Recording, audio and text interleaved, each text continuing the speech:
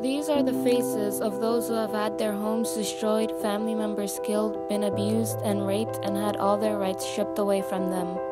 These are the Rohingya Muslims. Rohingya are a indigenous ethnic group that's primarily Muslim, and they live in Rakhine State, which is northwestern Burma. And this is a minority group that has been there for hundreds of years, but unfortunately there have been various times throughout the last few generations where they've been targeted by their neighbors or by the occupying powers.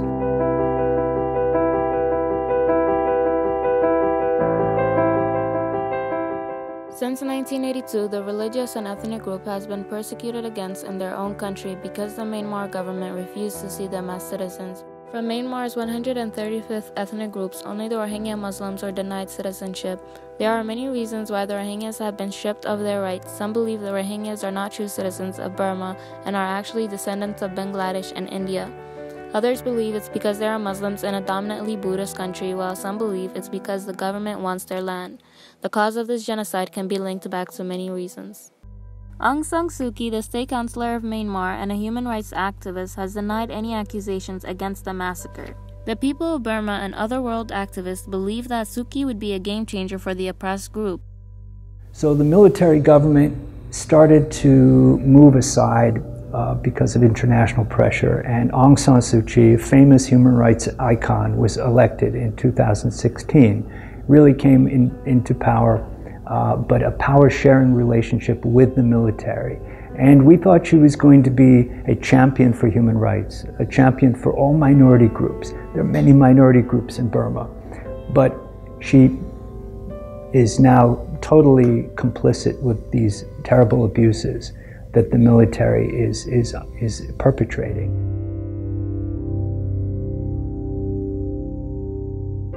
They were stripped of the right to go to school, the right to marry. They have to get permission to marry, and most often permission isn't given to the Rohingya people. They, as I said, they cannot go to school, they cannot serve in the military, they can't run for political office. It's the same situation as the apartheid situation in South Africa and the apartheid we had in this country, known as Jim Crow.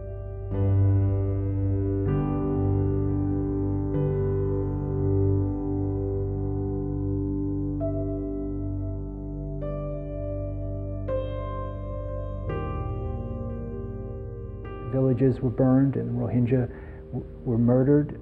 Some Rohingya school children were murdered. There was a lot of hate, and a lot of Rohingya were put into basically concentration camps. They're called IDP camps, and they're still there. 120-something thousand Rohingya are still there in Burma.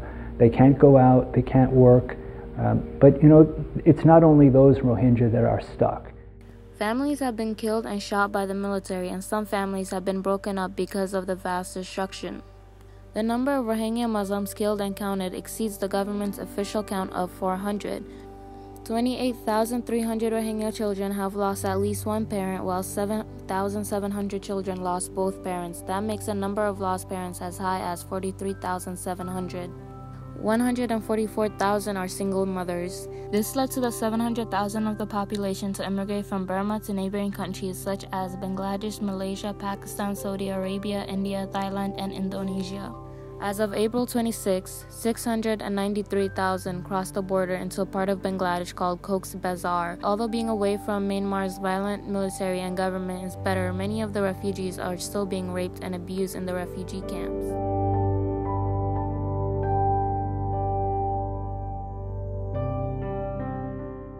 Even though there is no definite solution for the problem just yet, many Western nations are trying to have more access to Burma and the Rohingyas, but it is very difficult due to the political corruption and military violence in Myanmar.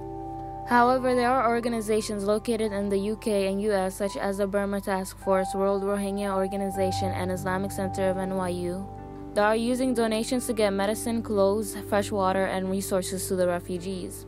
In addition to the donations and help from Western countries, Muslims and the youth around the world are using hashtags and social media to aware people of the horrific acts that are being committed against the Rohingyas.